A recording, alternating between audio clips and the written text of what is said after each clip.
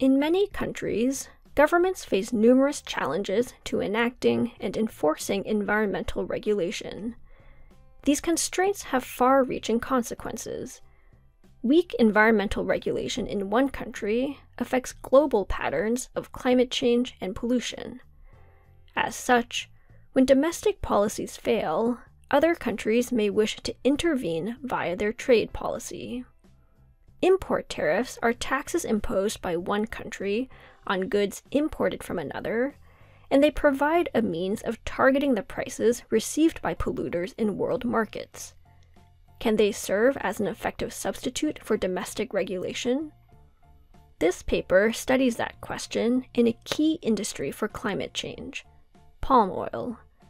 Palm oil is among the most widely used plant products in the world and is one of the largest sources of carbon emissions. From 1990 to 2016, it accounted for 5% of global emissions, an amount exceeding that of the entire Indian economy.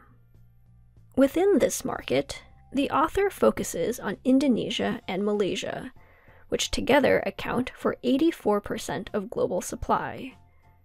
Both countries contain peatland forests that release large amounts of carbon when cleared for palm oil plantations.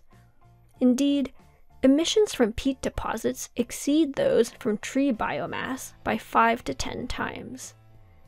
Yet, there are significant barriers to domestic regulation. Palm oil is a major source of export revenue and has lifted millions out of poverty. This limits the incentive to regulate and has spurred an active discussion around trade policy interventions, particularly among European policymakers.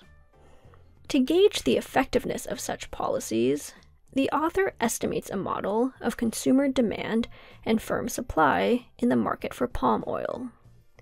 On this side, annual data on worldwide consumption patterns are used to estimate demand curves. These measure the extent to which consumer demand responds to changes in price.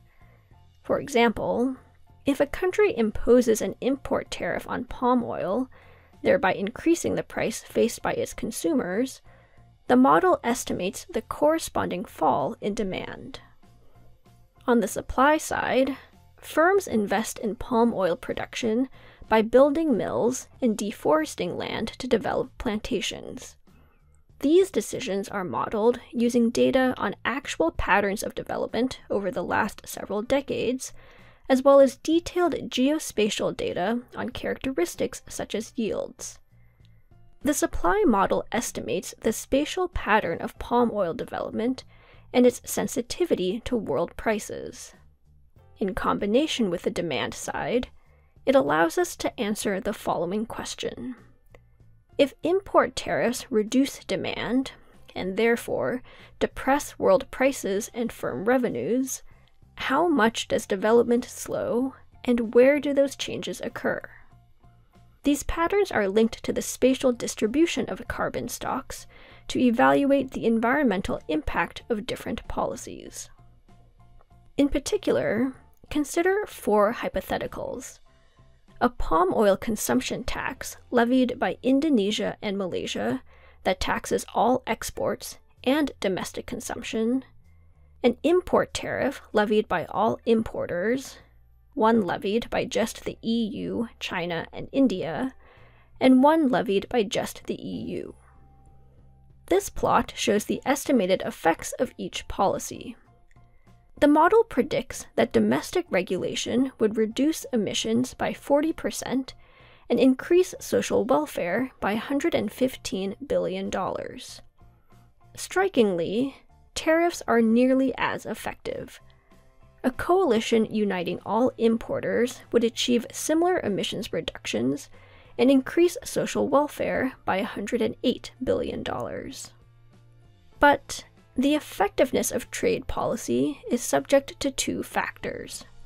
First, coordination. As the size of the tariff coalition shrinks, so does its effectiveness. lower coverage limits the impact of tariffs on world prices, and therefore their impact on firm revenues, palm oil development, and emissions. The problem is that coordination is difficult to achieve. Countries that defect get to free ride on the emissions reductions and lower prices induced by the coalition. Transfers are a potential solution. Countries that place a high value on emissions reductions may be able to incentivize coordination via transfers to countries that value them less. Beyond coordination, a second factor is commitment. Tariffs improve social welfare over a long horizon, but in any given period, they impose a cost without any benefit. Tariffs cannot reverse past emissions, and they have no immediate impact on future development. This makes it difficult to commit to upholding tariffs in perpetuity.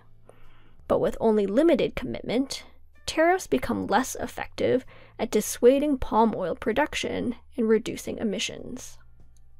Ultimately, commitment is an issue of institutions.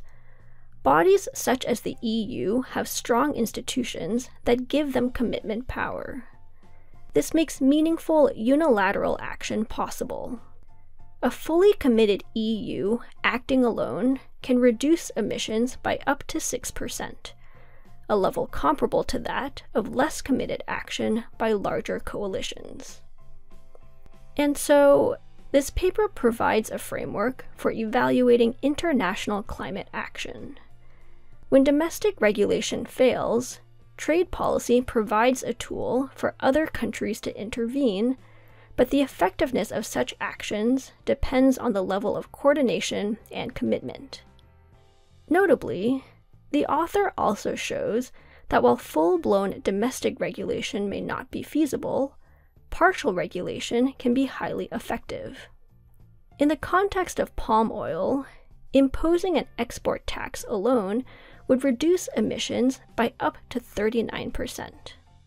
Such a policy generates substantial government revenue for Indonesia and Malaysia at the expense of foreign consumers, and should therefore be appealing even absent environmental concerns. To read more on this topic, you can check out the paper's references to other related work. This includes research on trade and the environment, coordination and commitment in environmental regulation, and the use of trade policy in low regulation settings more broadly.